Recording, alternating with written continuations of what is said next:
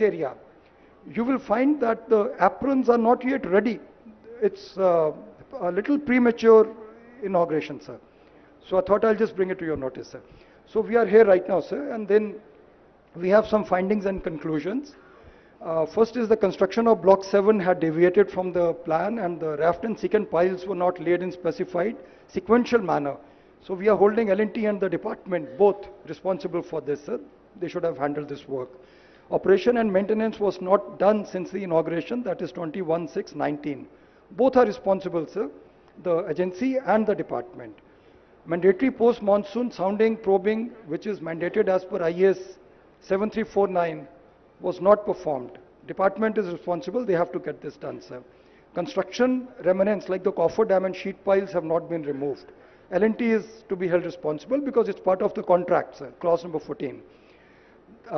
Contractual obligations under agreement handing over clause 50 of the agreement remain unfulfilled till this day.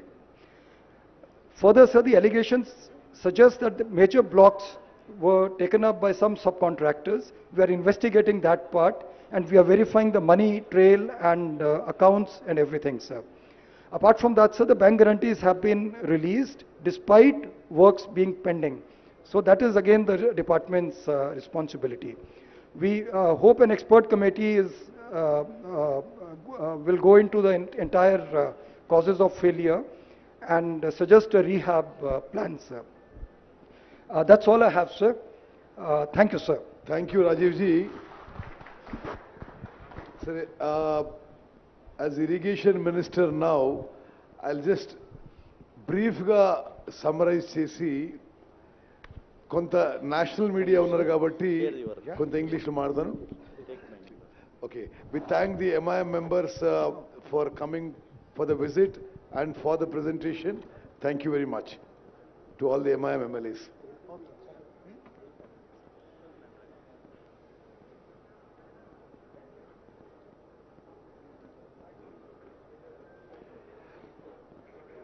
సరే media మిత్రులకి నమస్కారం. మీరు state and national media చాలా ఎఫర్ట్తో చాలా time కేటాయించి యూ హ్యావ్